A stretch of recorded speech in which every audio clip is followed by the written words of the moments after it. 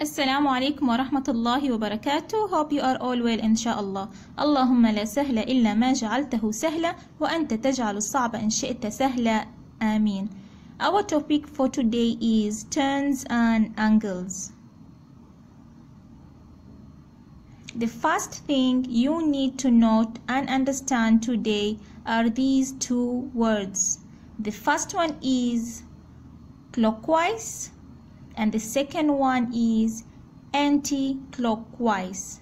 Clockwise means moving in the same direction as the hand on a clock, like this. So anti-clockwise, it's moving in the opposite direction of the hand on a clock.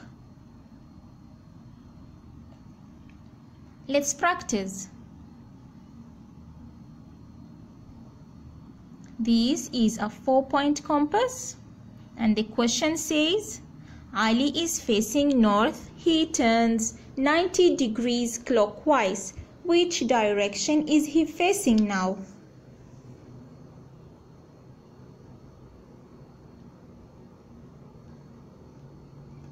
Ali is facing north. He turns 90 degrees clockwise. Which direction is he facing now? Don't forget the clockwise direction and the anti-clockwise direction. Where is Ali?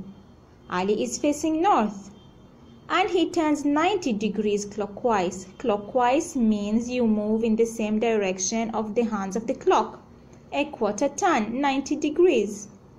Which direction is he facing now? East. That's good. Let's look at the second question. Ali now is facing east. He turns 180 degrees anti-clockwise. Which direction is he facing now? Ali now is in the east. Okay.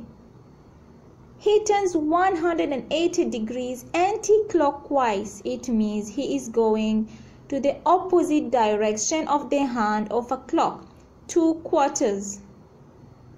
Which direction is he facing now? West. Good. Hope you understand. See you in the next video inshallah. Assalamu alaikum wa rahmatullahi wa barakatuh.